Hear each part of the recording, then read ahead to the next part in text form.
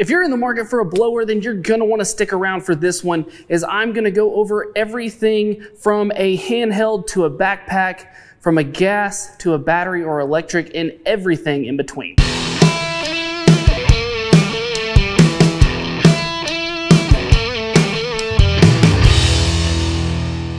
What's up, guys? This is Brent with Western Equipment. So let's go ahead and jump right on in and talk about our good old trusty gas-powered blowers. Now, to my right here, I've got a Stihl BG50, which will be our example for a handheld blower. And then to the left here, I've got a Stihl BR600, which is going to be our example of a backpack blower. Now, like I said, both of these are going to be in the gas lineup. So whenever we're looking at such things in the gas lineup, we do know that we have these two different options. Now, within the handheld option, let's talk about a few things here. Let's talk about weight and fuel capacity, and we're going to be using this BG50 as an example. So here on the BG50, first thing we're talking about weight, we're looking at, this is the smallest unit in the Stihl lineup, and so we're going to start at 7.9 pounds. Now, the good thing about the handheld units is they are very versatile, they're very quick, easy to grab, easy to use. They're still going to have that fuel mixture, so you're going to get plenty of run time out of them. But this is what we're normally going to see whenever we're thinking about a gas blower. These are going to be great for homeowners, for those types of people that are going to need these quick, maybe right after mowing. Maybe we have a few leaves we need to be blown into a pile or get moved, clean that driveway out, clean off that patio, things like that. These gas-powered blowers are going to be great. They're also going to be lightweight and generally easy to use. Now, whenever we're talking about the backpack blowers, over here on the BR600, now this is kind of in the middle of the range of the backpack blowers, more towards the higher end than the lower in the Stihl backpack blowers with the BR600. Now, the highest you can go in the Stihl lineup is going to be a BR800. So whenever we're talking about weight in these, now we're talking about getting up into that 20 pound to 26 pounds at the heaviest on the BR800. So we're getting quite a bit of weight difference here, but you have to remember that with the backpack blower, obviously you're going to be wearing it rather than holding it like we are on the handheld blower. Now, another big difference between these two styles of blowers in the gas-powered series is going to be fuel capacity. Now, this may not be a big thing to you. It depends on the amount of use that you're going to use it, where you're going to be using it, and how you're going to be using it. But once again, using the BG50 for an example here, we're looking at about 14.5 ounces of fuel here. Whereas if we move to the BR600, we're looking at about 47.5 ounces of fuel here. So when we're talking about these two different blowers, obviously this one is going to use more fuel, being as that it is larger, but you're also going to have a lot more, almost 3 times as much fuel capacity as you have here on this BG50. So if you've got a lot of work to do, if you're that commercial guy, maybe you're that large homeowner, that rancher, then the backpack blower may be the way to go. That way you've got that extra fuel capacity, you've got that extra runtime, you're able to wear that, move around the property, and get those things done. Now, another big thing here that we need to think about whenever we're looking at these blowers is we need to think about the amount of air volume. Now, this may seem like something that you're not going to think about. How much air is it really going to put out? We're thinking a lot of times when we go in to buy one of these blowers, hey, I just need a blower to blow some stuff off. But what happens oftentimes is that someone gets a blower and they're dissatisfied with the amount of air that it puts out because it's not able to move that pile of leaves as easy as I'd like it to. So the amount of air that comes out of the machine, which is measured at CFMs, is something that you should definitely think about if you are in the market for the blower. So for example, here on the BG50, we're looking at 412 CFMs that comes out. Now that sounds like a lot, but remember that this is the smallest gas-powered unit. So if we're looking up into the largest backpack-powered unit, which like I said is that BR800, now we're looking at 912 CFMs. So as you can tell, that is over double of what this one's able to put out, which you would expect being such a larger unit, but you're talking about a lot more air coming out. You're talking about being able to move more debris, moving things faster.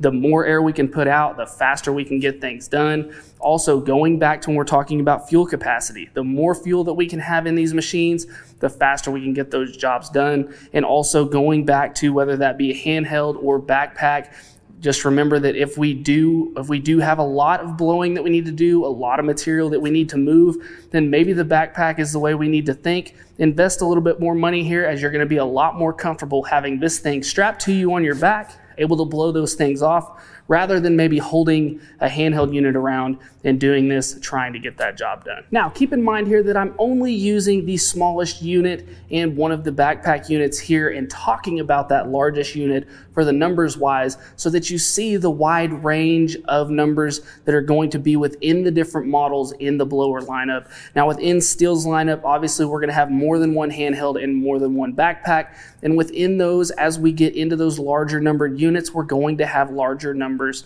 than we have here from the smallest. And then also when we go up to the largest, we'll have those smaller numbers going down. So just know that there are multiple different sizes. There are multiple different blowers that can fit your application. We just need to be making sure that we're checking into these certain things whenever we are looking into these blowers and not just grabbing the first one that we see. Now, moving to our electric and battery powered options. As we know, battery powered options and electric options are becoming more and more popular. Now, within this lineup, I have 3 different examples here of battery powered units. So I have one that is going to be what's considered in the AK series. This is kind of the mid-level residential series. Then I have one that is going to be in the AP series, which is going to be a more professional grade unit. And then I also have one over here that is also in the AP series, which is the professional units, but it is going to be hooked up to a backpack battery. Now, also within this lineup, there is going to be a even smaller unit that is going to use an internal battery, which is rechargeable, and which I can show an example of here. So this is going to be a unit that does recharge with the battery inside itself, whereas all of the units here on the table that you see do have an external battery that is going to be put in whenever you're using this. Now, there are also going to be corded options that you can get as well that are going to require you to have that extension cord run out to them, and sometimes that works great for people that have small areas to blow. So just remember that that is an option as well. But whenever we're talking about these battery powered units, one thing that is absolutely amazing about these is the versatility of these units. Because whenever we're looking at these different battery options that you see here on the table, since they all have removable batteries, not only can these batteries be used for these units, but they can also be used for other units that are going to be within the series. So let's say, for instance, that we had this BGA 57 with this AK20 battery. Anything that's in that AK series, which there are going to be weed eaters, there are going to be chainsaws, there are going to be blowers, obviously. Any of those things can use these batteries, and the same goes for these 2 options as well. If we have an AP style battery or we have the backpack powered battery, you have the option of running different equipment. When we move into the AP series, now we're also talking chainsaws, pole saws, hedge trimmers. We're talking lawn equipment as far as lawn mowers that run off of these batteries. So very, very versatile equipment whenever we're looking into this battery segment. But the other thing too to consider is these are still great options. These are going to have good runtime for what you're doing, depending on which one you pick. So whenever we're looking here at the BGA 57, like I said, this is a mid-residential. You're going to be looking at a blowing force of 365 CFM. So it's going to be less than what the smallest gas-powered unit is, but maybe you don't need all that extra force. Now, we're also talking about with the AK20 battery, which is the mid-level battery for this series, we're looking at about 20 to 25 minutes of runtime. Now, here on the BGA 86, moving into that professional grade series, this is going to be a larger blower. Now we're looking at putting out about 553 CFMs. So now we are getting up higher than that gas-powered unit, but not as high as we're looking at in the backpack blower series. But once again, there we're looking at about 20 to 25 minutes of runtime. So these are things that we need to consider. How long are we going to be using this? Where are we going to be at? Is battery right for me as far as just these batteries go? And then whenever we move up to our backpack series here with the AR3000L like I have here and this BGA 200, now we're getting more into that professional grade. Now we're looking at in these 600s on the CFMs, the amount of air output. We're also talking about a ton of runtime here with this battery. with Stihl advertising this up to 500 minutes of runtime with this blower on this battery. So lots and lots of runtime here on these units. We're also going to be talking quite a bit lighter on these units. For instance, we start over here at 7 pounds with this unit. We are about 7 pounds also on this larger unit, but then jumping up into that 25-pound range with the battery here. And then in the middle one here on the BJ86, we're right there around that 10-pound range once we get that battery in. So all of these are going to be great options also, things to consider. You're going to have these battery and electric options across different brands as well. Now, of course, with me being a John Deere dealership, I am a Stihl dealer as well, so that's why I use Stihl here in the example. But just keep in mind that you're going to have these options no matter which way we're looking, which brand we're looking at.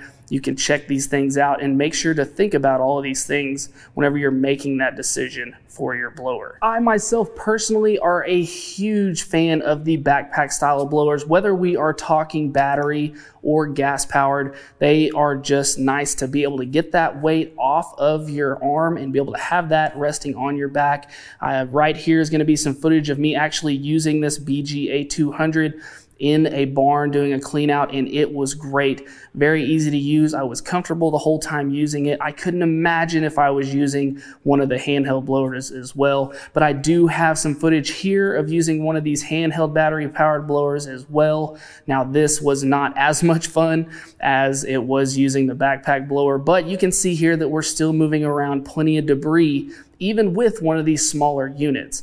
So either way that you want to go, depending on your situation, are going to be a great thing. Now, if we're moving back to the gas-powered units, I've got some footage here of using that largest BR800. I'm showing here how to start it here. Now, this one does have a side start on it, but not all of those backpack blowers are going to have a side start. Some of them you are going to have to take off to be able to start that machine and to stop it. So if that is going to be an issue for you, if you're going to be moving around from place to place, not wanting that thing running the whole time, just remember that with those gas-powered backpack blowers that you may have to take it off and to put it back on every time you want to start or stop that machine. So also keep that in mind whenever you're making that decision between a handheld and a backpack. So guys, I hope this video helped you out. I hope you liked this video, and if you did, we just ask you to hit that like button and subscribe to the channel. Also guys, if you need any John Deere parts for any of your John Deere equipment, make sure to go check us out at 247parts.com. And as always guys, thanks for watching. We'll see you next time. Hey guys, make sure to check out this cool video and this one. Buy your parts right up here and subscribe right here.